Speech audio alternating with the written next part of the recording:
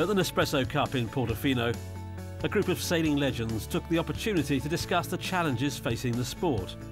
Mr. Multi-Hull Loic Perron, triple Olympic gold medalist Jochen Schumann, former America's Cup skipper Francesco De Angelis, and round-the-world solo skipper Samantha Davis were joined by Emirates Team New Zealand boss Grant Dalton. The Olympics, the Volvo Ocean Race and the America's Cup were all discussed as the sailors gave an insight into their own personal views on the sport today.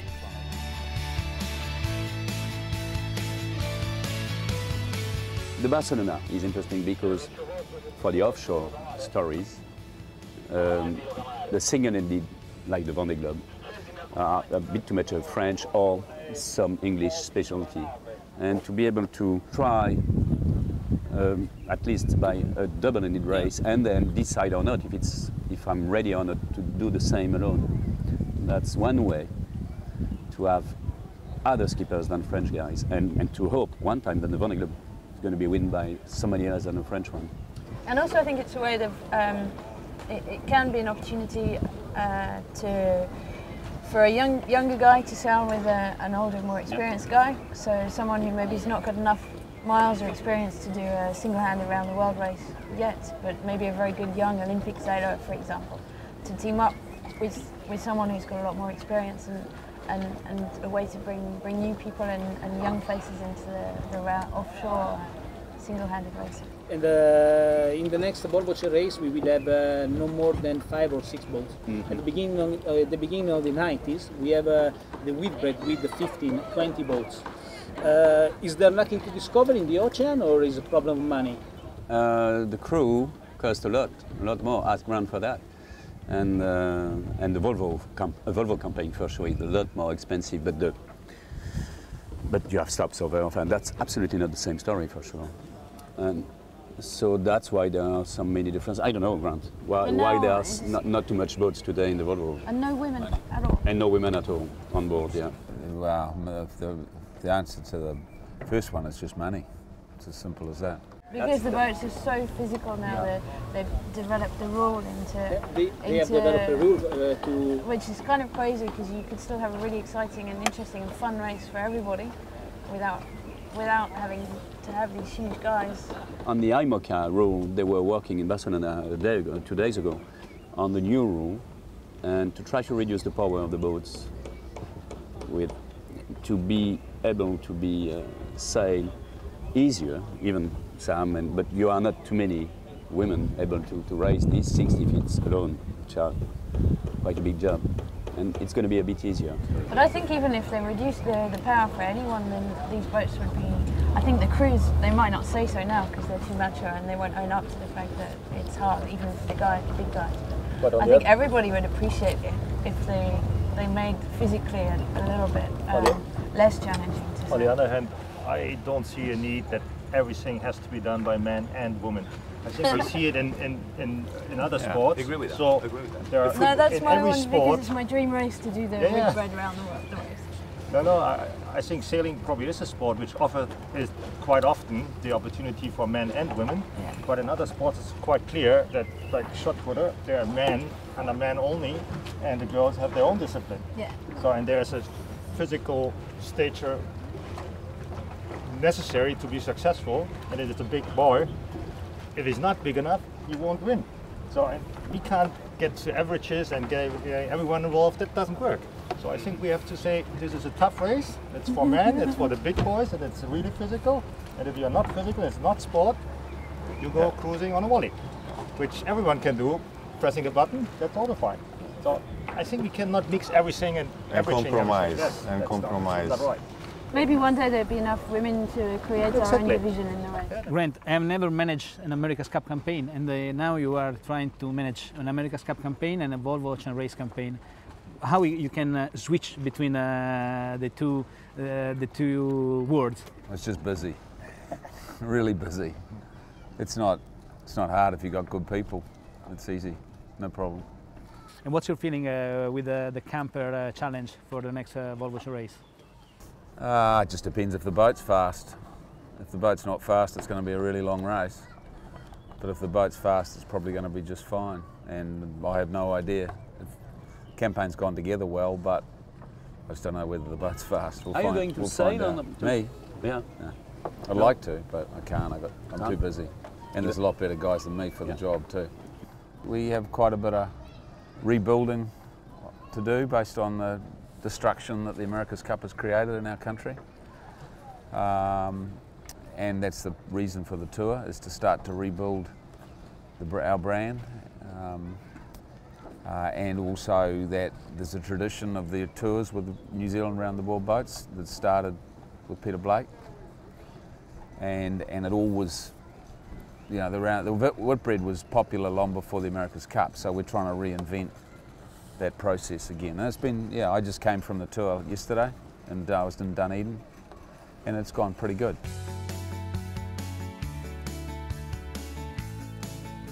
I'm quite happy personally, and hopefully I'm not the only one, about this big change. For the match racing point of view itself only, on the way we knew it till today, I should say, since 20 years, it's going to change a lot of things for sure. It's not the same art. It's going to be different. What will be the causes? I don't know even what the causes But will be. I don't think after they know that, either. They're trying to work it out. And Grant knows better than me what they are trying, what they were sailing since 2 weeks' time now. You are They've sailing. they've tried all sorts of different things. They are testing new course, to try to simplify. Because for sure, if we try to attract a wider public than the one which is attracted by the lights of the cup itself, only the very, very, very small village who knows about the rules of match racing, even on board, each time you flag, you have a look to the jury to know if you are right or not, because we don't know exactly what's happening. So I guess the goal or the aim to try to simplify might be a good one, but not the edge or the La Frontière. It's not easy to find for sure. After that, we already try on the 40s, on the Extreme 40s, even on the Clairefontaine Trophy, even with the 60s many years ago, to match, I should say. For sure you can't, it's 2, 3, 4 times faster sometimes. So everything happens a lot quicker. We need to, so that's, I like the way we're gonna have to pilot also. Each time you do a mistake, it's dangerous, and it's part of a show. Also, you have to be careful, you have to finish a race, you have to win it, and then you have to learn other skills, complementary skills for sure. Would a Lingy been as fast as Oracle with a wing mast? That's another technical question. Maybe not, because we had a lot less righting moment. Yeah. That's the main thing. So we could have won this race if we had the opportunity to race in the weather we were supposed to. We were... What, no wind at all? No wind at all, exactly. We only had 3 knots. Yeah. I mean, 6 at the top was perfect, but no more than that. So everybody was sure that we were supposed to race in no more than our maximum wind, but we were absolutely far above. Out of the back. Or out of the...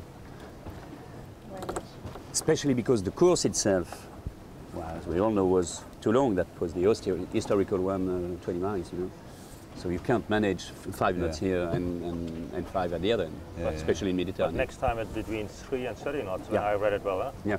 The next America's Cup, it will be a cheaper America's Cup than the other? Yes, sure. Yes. When you want to try to sell a new product, you say, first of all, that's a brand new and it's going to be very nice, and it's going to be cheaper. That's the first thing you say. After that, for sure, the price is another story you can pay. I don't know any kind of events everywhere in sports which is cheaper today than yesterday. Nowhere. From 2007, the world is changed, and from the 11th out of 12 boats competing in Valencia, 8 out of 12 were Europeans. Mm-hmm. After a few years, Europe is not the same, so you could never expect that, and you would expect other countries to be challenged, which is exactly what's happening. So that's... Koreans won't make it though. Pardon? The Koreans won't make it. Well, but we're not far to have no European challenge too. So in New Zealand we have, I think, 10 days of training with the AC45, and they are test all the stuff. What's your feeling? What's your opinion about the job the weather that they are was. doing? I mean, it's nearly winter, so they only had a few days that actually worked from a good sailing point of view, the weather was really shifty. We haven't seen the results yet of the different systems. They tried a bunch of different ideas course-wise, and none of them really looked like they worked too well. The up-down seemed to be still the good old up-down, worked quite nicely. With some sides, no? Yeah, they did a bit of that. Yeah. They can sail in quite close because they don't have much draft. That's a definite benefit. I mean, you know, no matter what course it is, if you can sail close to the shore, that's a good thing. From our point of view, it was good for us just to test against other teams and just see how we were lining up, whether we were getting. It's quite hard to learn to trim this wing and actually know whether you're actually, because we're not testing as such, just whether we're cambering upright and all that sort of thing. So I guess what we took from it, the courses will be what they are. We can't influence that, but we were more interested in just how we were lining up speed-wise. I mean, you might find that it goes radical for a little bit and then slowly drifts back towards the centre. They talk about some big logistic problem for the AC-72 to manage the wing sail. You have just think about this kind of problem. Yeah, well, I mean, you need a 50-metre tower crane, which is basically a crane you'll see on a building site. Which is a massive crane. I mean, I don't know whether you can do it with a normal arm crane because the wing can't swing under the arm, so you need a straight. And well, we can get those. We don't even have to pay for it. We just borrow it from the local guy down the road who's got a wing, you know. But if you have to buy one or hire one, that's a massive cost, and you need guys that. Some countries you got to train for 2 years to be able to drive them. Or we can train for 2 hours and they'll just let us drive it, so it's easy. But there's a lot of logistical issues. Yeah. And I know even in the 45 launching them, and we're enclosed in buildings, you get a random puff and they try and take off on you when they're in the air. So with a 72, which is so much taller, it's going to be quite difficult just to launch it. And then you got to get off the dock. We need a shed. A big shed to get them in. Well, I don't know how we're going to get off the dock yet, because you don't really work on a mooring. That doesn't really work. That's the other side. So there's of a the lot sport. of logistical. It's not about rules and winning. It's also make it happen. Yeah, logistically, some teams won't even get it. You know, will struggle to get off the dock. I mean, honestly, they'll be that hard. We did 20 knots inside the viaduct. Oh yeah. You know, and that's just managed to turn it down before we cleaned up a couple of super yachts. Well, as soon as it's sailing, I mean, you can camber it out, or you can negative camber it, but the minute you turn it down, it's off. Yeah. It ain't, oh, let's get ready. It just turn it, boom, it's gone. It'll rip the dock clean off. What's surprising? Now, maybe the soft sayings needs to be possible. Yeah. Well, there's another actually quite side issue that you don't really think about, is if you have an issue when you're out there, how do you get home? Yeah. We had an issue with the 45, just a really small issue just in the striker, where a bolt fell out and we lost the tension on the underneath thing, and it was in a nor'easterly, you know, your typical nor'easterly, and so home was down. So you had you know better than me, the most loaded is in the acceleration point to get the bow down. Yeah. Well, where do you go? You can't get home. What do? You take it to Rangitoto and anchor it for a week? I mean, what do you do? As long as you have an island around, you're better than not having anything. It's so unseamanship-like. If you have any problem at all, you can't get home. You got to drop the wing somehow at sea. You know, you need to manage the way to count it, like they were doing on the big one. As you said, entertaining from Entertainment, the defender perspective. You can have a lot of public near the shore. Well, we haven't worked that one out yet. How you jettison your wing and get home without it costing you €2 million. No, I mean, I'm not really for the wing. I mean, positive with the wing. That's very interesting technically and everything. But the cup is the cup. You don't care about more technology to add some values to the cup. And it's a nightmare in terms of logistics. That's very interesting. It doesn't add too much things. And also, for sure, it's looking like a plane. That was very nice. The big one they've done was really amazing. But now that's done. It's already existing. And it's too static also. Nothing moves. Someone asked me a question the other day in a speech I did, I couldn't answer. Why do you have front sails on them if you've got those really highly efficient wings? And I actually didn't know the answer to that. Because you do. Maybe you don't have well, C-class doesn't have them. C-class doesn't have them. It's hard to go downwind with just a wing because they try and nosedive. That's one reason. But it's, yeah, I thought that was, what's their answer to that? I must ask the sail makers. They'll have an answer. I think the wing will be, will be efficient enough to not allow any other sail. Yeah, but balancing, yeah, you just... Well, that's the only difference that I can see in any breeze, is it brings the bow up as soon as you stick the Jenica on. Yeah. To keep a few people in a job. Yeah. Expensive amount of money. Do you think that the people are ready for a change like the one that is promoted by Oracle Racing, or the people that love the old match racing system will have some problem to understand?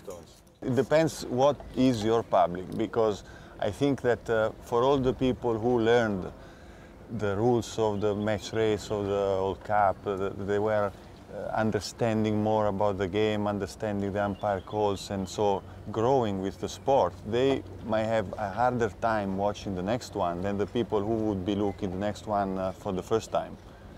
So then, who will then be the public?